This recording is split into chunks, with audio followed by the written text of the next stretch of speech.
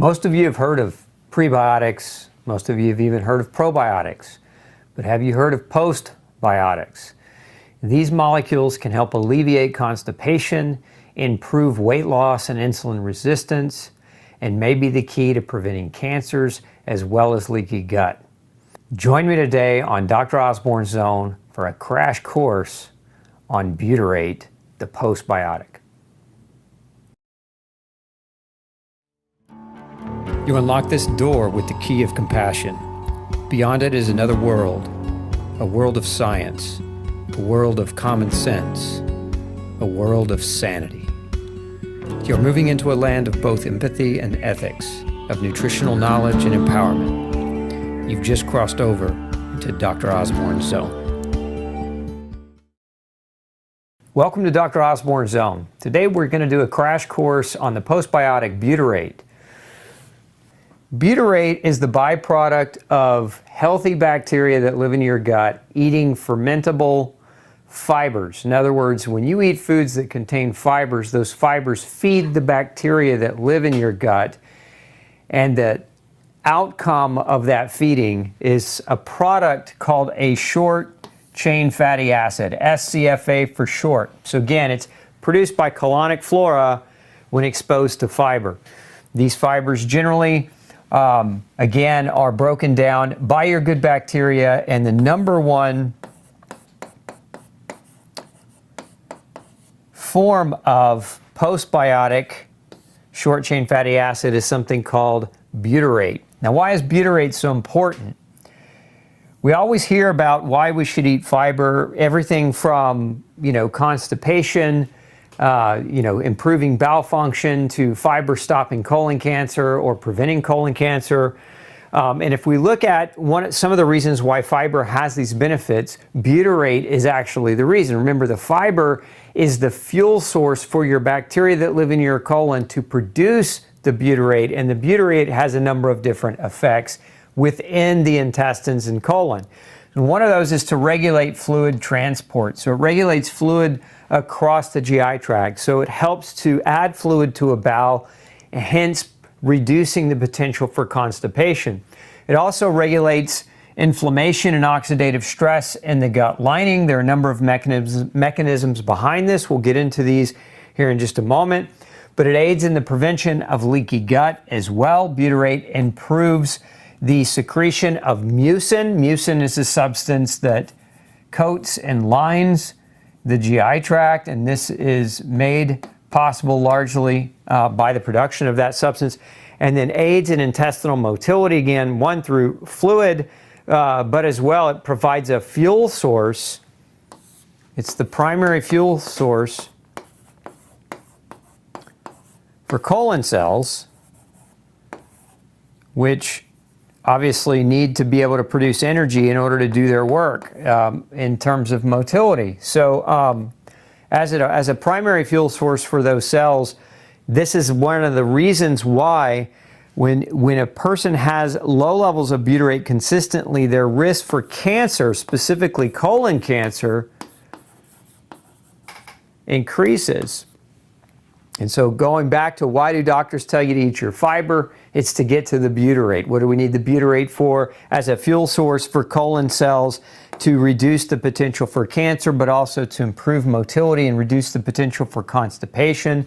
And again, this is what we're talking about here, may reduce the risk of colon cancer. So let's look at some of the research on butyrate to help you understand a little bit more about why it's so important that you're making sure you're getting some. Okay, so you can see here in this study on human intestinal barrier function and health and disease, this diagram holds a lot of information, so I'm going to break down the important part around butyrate. So if you look here, you can see butyrate up here on the upper right is the substance being produced by your commensal bacteria when they're exposed to fiber, so that leads to that butyrate. But again, what does butyrate do?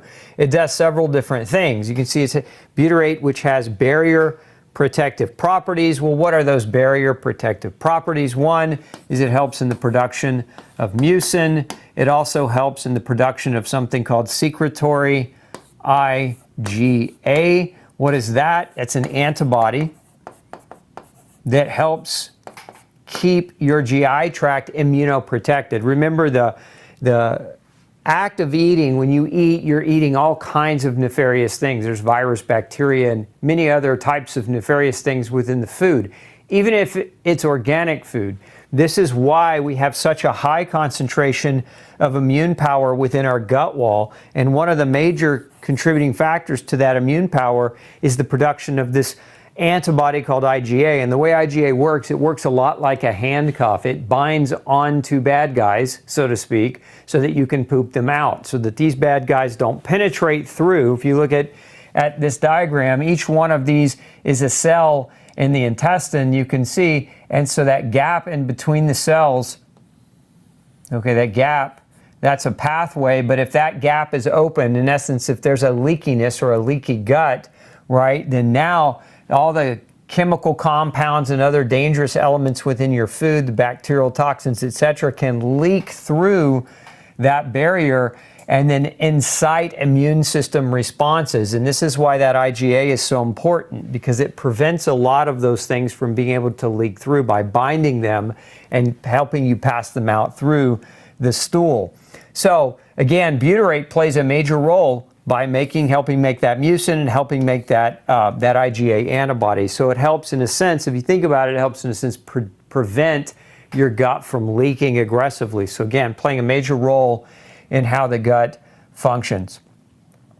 And what else does butyrate do? So let's look at the role of butyrate in colonic function. You can see in this studies of your review article recently published, and we've got butyrate exerts potent effects on a variety of colonic mucosal functions, such as inhibition of inflammation, as well as carcinogenesis, which means cancer causing or cancer generating, reinforcing various components of the colonic defense barrier and decreasing oxidative stress. Again, butyrate, a short chain fatty acid, is a main end product of intestinal microbial fermentation of mainly dietary fiber.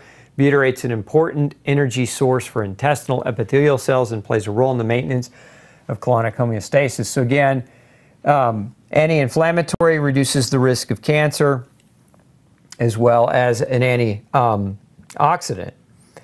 Now here we have another one on the protective mechanisms of butyrate on inflammatory bowel disease. And you can see in this one, butyrate can regulate the activation of regulatory T cells, which are specialized types of white blood cells in the colon wall, in the intestinal wall, increasing the acetylation of histones and decreasing the activation of NF-κB. In addition, it can also stimulate the mucus production from epithelial cells and the rearrangement of tight junction proteins. So again, helping prevent leaky gut. Okay, butyric acid in constipation. Let's talk about the role it plays in constipation, at least the theoretic role that's being published in this research paper. So butyrate supports mucosal barrier function by stimulating intestinal mucus production. Again, we've seen that in a number of places. Butyric acid was documented to increase peristaltic efficiency. Peristalsis refers to the neurological stimulation or movement or contraction of the muscles in the lining of the colon so that your poop can move through effectively, by improving colonic smooth muscle contractility and regulating intestinal neurotransmission, especially in the case of slow peristalsis. Moreover, all short-chain fatty acids limit the active secretion of water, sodium, and chloride ions by the intestinal epithelial cells. These mechanisms of action of butyric acid seem to be useful in the treatment of defecation disorders. In other words, doctors are now and researchers are now using butyric acid or butyrate as a treatment option, viable treatment option for those with constipation, and they're finding, good outcomes or good results through those mechanisms. Now, one of the other functions of butyrate in the intestine is a role in the production of retinoic acid. Now, retinoic acid is vitamin A. And so you can see here, our data implicate that butyrate stimulates the epithelial capacity to produce retinoic acid, again, vitamin A, via an HDAC-dependent mechanism. Together, this helps in the understanding of how short-chain fatty acids can be associated with health benefits of dietary fiber. In other words, and you can see this diagram, illustration of what these researchers found, is that the action of butyrate inhibits these deacetylation enzymes, which upregulates the production of retinoic acid or vitamin A, and then that vitamin A will then communicate to these specialized immune cells and help to regulate them, helps to regulate the production of different immune chemicals that keep balance of the immune system within the GI tract itself. One of the important components of vitamin A in the gut is this function of regulating how immune cells respond to friendly or foreign invaders. And again, that's done largely in part through a mechanism that vitamin A produces. And of course, the butyrate enhances the ability for retinoic acid to be synthesized or produced in the intestine. So very, very important. Vitamin A is also very important for the regeneration of cell tissues in the gut lining. These epithelial cells in the gut lining need vitamin A to regenerate. So butyrate plays a role in that. Now, what's another one of these functions for butyrate? In inflammatory bowel disease induced by sleep deficiency. So how many of you have ever had, a weekend binger, or maybe had a problem with sleep over a prolonged period of time? Well, one of the things that happens when we're sleep deprived is there is a damage that can occur, an acute damage that can occur to the bowel. In other words, sleep deficiency can induce bowel damage. And so you can see here, inflammatory bowel disease induced by sleep deficiency is a serious global public health threat. Butyrate, a member of the short-chain fatty acids, exerts multiple effects on this process. Our studies suggest that butyrate can be used as a probiotic to restore sleep-deprived induced inflammatory bowel disease and contribute to a better understanding of the mechanisms that govern the beneficial effects of butyrate. So again, butyrate as a molecule helps to heal and repair and reduce the inflammatory damage caused by sleep deprivation. So those of you maybe thinking, should I supplement with butyrate? Could there be a benefit for me to supplement with butyrate? And I would say, think about it in terms of, are you struggling with your sleep? Are you not able to sleep? And are you also constipated? Is your gut inflamed? And butyrate supplementation might be a good idea for you, at least to see if that extra intestinal. So those were all intestinal functions of butyrate. Now we're moving outside of the intestine, beyond the intestine. And so we know that butyrate plays a role in insulin sensitivity as well as a role in metabolism of fat. And let's talk about how it does these things. So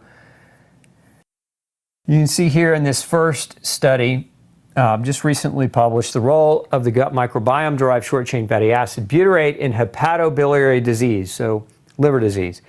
Short-chain fatty acid butyrate produced from fermentable carbs by gut microbiota in the colon has multiple beneficial effects on human health.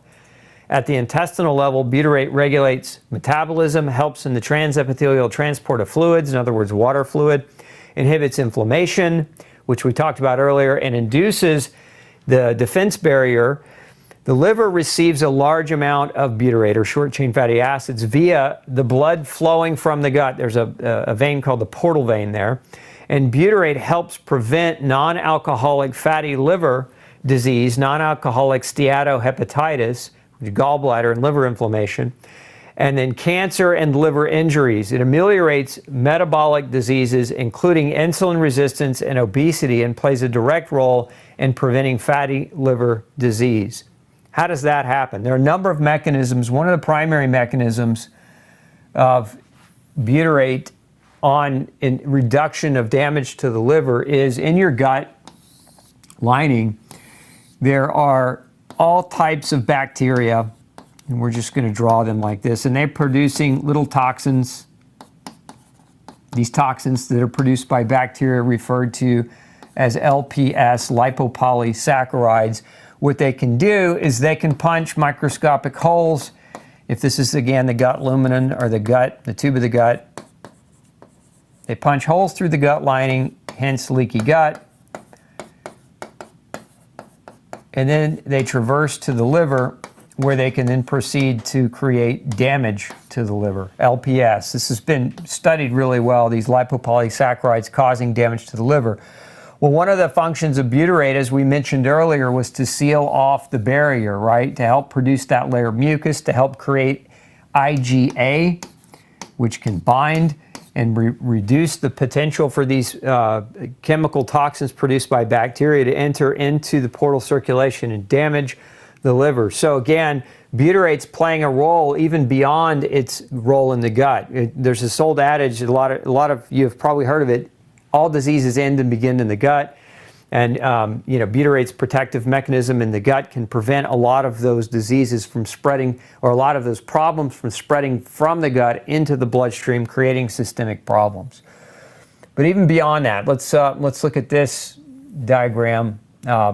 You know, recently published in Frontiers of Endocrinology on the extra-intestinal manifestations of butyrate and its function. So as you can see here, again, dietary fiber consumption leads to a fermentation process by healthy bacteria of that fiber into butyrate. Butyrate then, in effect, is an energy source for colon cells, but butyrate also penetrates through and triggers a gut hormone release.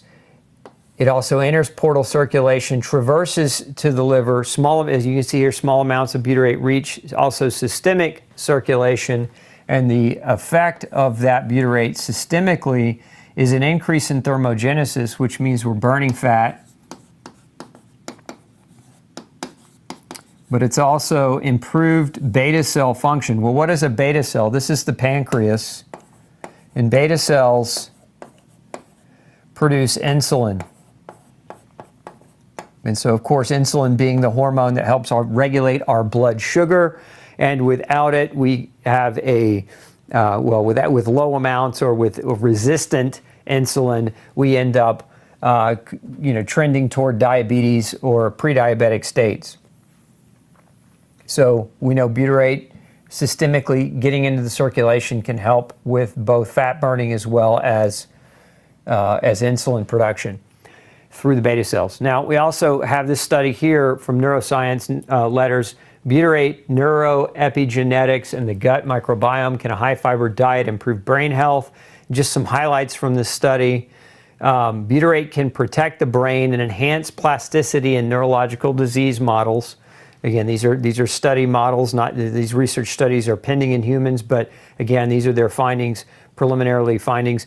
Gut microbiota produce butyrate by fermenting carbohydrates in a high-fiber diet. The hypothesis, a high-fiber diet can elevate butyrate to treat brain disorders. Potentially, yes. I think the research is just starting to culminate on this, and we don't really have anything definitive, but it's certainly something scientists are looking at, the impact on the brain and on the nervous system as far as butyrate is concerned as well. There are research studies that link neurological disorders to low fiber. There are a number of inflammatory disorders linked to low fiber intake. Again,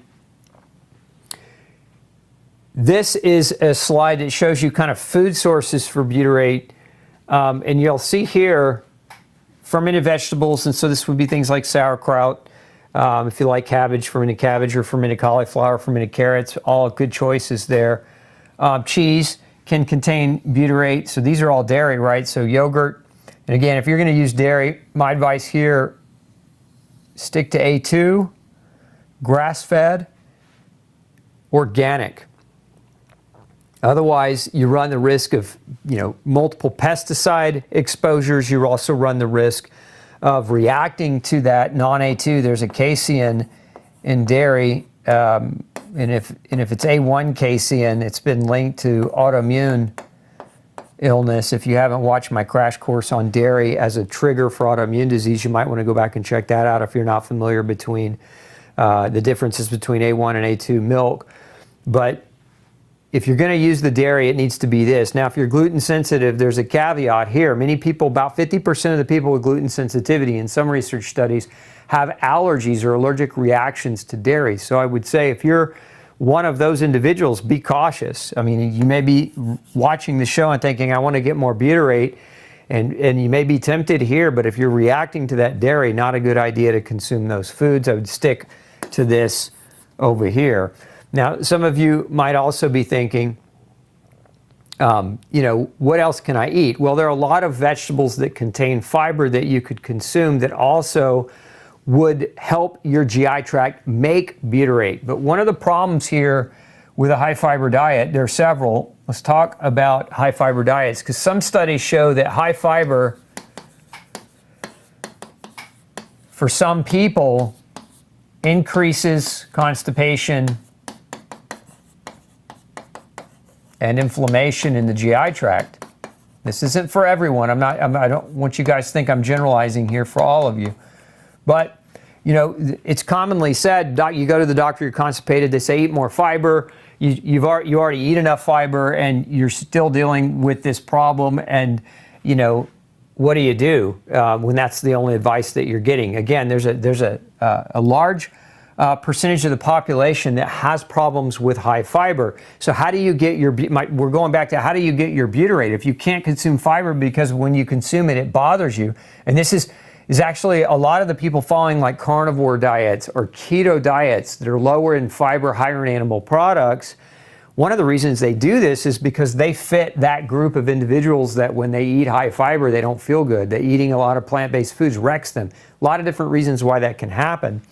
And so, again, if you're one of those individuals but you're allergic to dairy, butyrate's going to be a tough thing to get in your diet. So that's why I'm bringing this up. You want to make sure that if you're one of those people struggling and you can't eat those foods, you might want to. This is where you might want to consider supplementation. So again, high fiber. We can get butyrate indirectly from high fiber diets, but one of the other caveats is beyond whether or not you react to food, fruits and vegetables with fiber poorly. Again, many of you do. There's also this problem, which is antibiotic use. And so many of you have this history of antibiotic use, and so your gut microbiomes are in poor shape.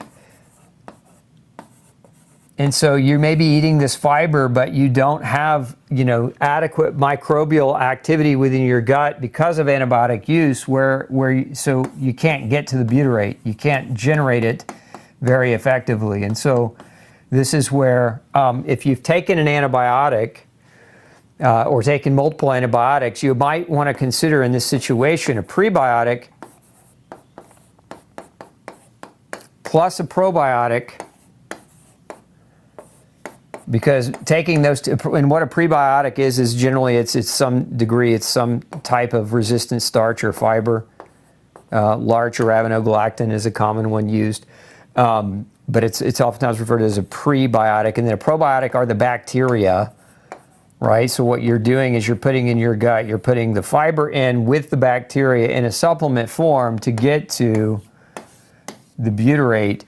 And then some people might just consider supplementing with the butyrate directly, which is oftentimes referred to as a post-biotic. So you're hearing these you probably are hearing these new terms if you're tuned in to the nutrition realm, you know, the prebiotic, the probiotic, and the postbiotic. But if you've got a history of antibiotics, you definitely should be on a probiotic, you know, both before, during, and after the antibiotic use to try to ensure that this is not happening to you where you can't get to butyrate. Because if you can't get to butyrate, you increase the risk of leaky gut, you increase the risk of the development of autoimmune problems, you increase the risk of gaining weight, and you potentially increase the risk of certain types of cancer in your intestine, but also increase the risk of insulin resistance, which can lead to a host of other types of cardiovascular risks, which you don't want to have, right? So you need butyrate. Butyrate's a pretty important substance for the overall gut integrity and the gut health. And again, if you've got that antibiotic history, or if you're not drinking filtered water, remember that there are naturally occurring antibiotics in your drinking water in the form of chlorine. You know, chlorine is an additive to the water, and Again, if you're drinking chlorinated water, it acts as an antibiotic. That's, a lot of the antibiotics have chlorine or other halogenated biocides in them, like chlorine, bromine, and fluoride, commonly used to destroy bacteria. And then there are a number of different food additives and other chemicals that can behave similar to an antibiotic, which is one of the reasons why so many people have such poor microbiomes in their GI tract. So again, filter your water, get the chlorine out of your water. Once it gets to your house, you want to have a good filter in place. A good granular activated carbon filter, a good reverse osmosis filter would do the trick for that.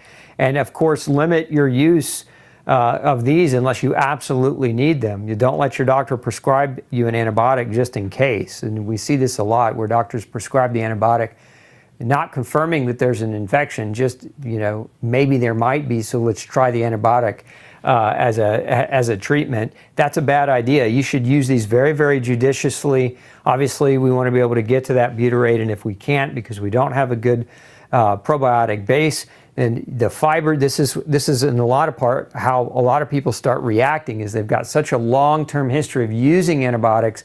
Their microbiome is decimated, and then when they try to eat a bunch of fiber, they have different species of microbes in their gut. Those microbes don't do well with all that fiber. It creates, this other scenario over here, and so now you don't know what to do because, again, the food sources, as far as butyrate, direct butyrate are concerned, is that, if you're going to eat butyrate directly, you can get it here, but if you don't tolerate that, it's not good. And if you're allergic to the dairy, it's also not good. So again,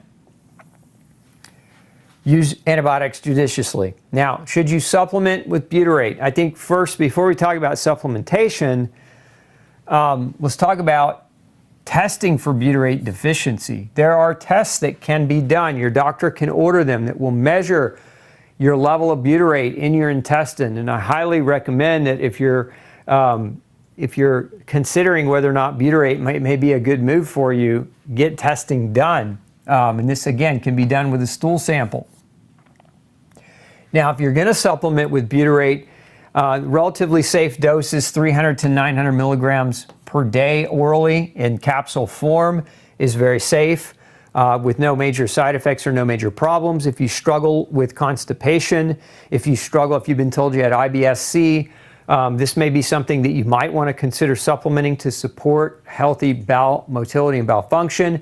If you've ever had a colonoscopy and they found polyps, this may be another indication that you might consider using supplemental butyrate as a tool. So again, IBS,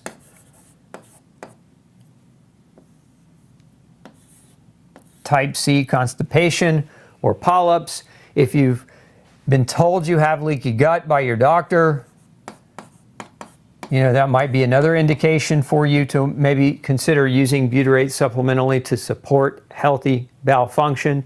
But, ultimately, it's always best, in my opinion, to test as opposed to guess. You certainly could use it because there's no real great danger in taking supplemental butyrate. You're certainly welcome to try it if you feel like it might be supportive or helpful for you. But if you've got these situations going on, you might really consider asking your doctor whether or not supplementing butyrate is right for you. If you've got questions about butyrate, make sure you ask them below. And as always, don't forget to tune in every Thursday at 12:30 for live Q&A. So if you want to show up on Thursday and ask your butyrate questions, feel free to do so. Look, thanks so much for tuning in to Dr. Osborne's Zone. If this information was helpful, make sure you smash the like button and share it with somebody who you love. Thanks so much. Thanks for tuning in to the Dr. Osborne Zone. Don't forget to share, like, and subscribe for more content like this, and make sure you come back next Tuesday at 6 p.m. Central Standard Time and Thursday at noon 30 for more episodes.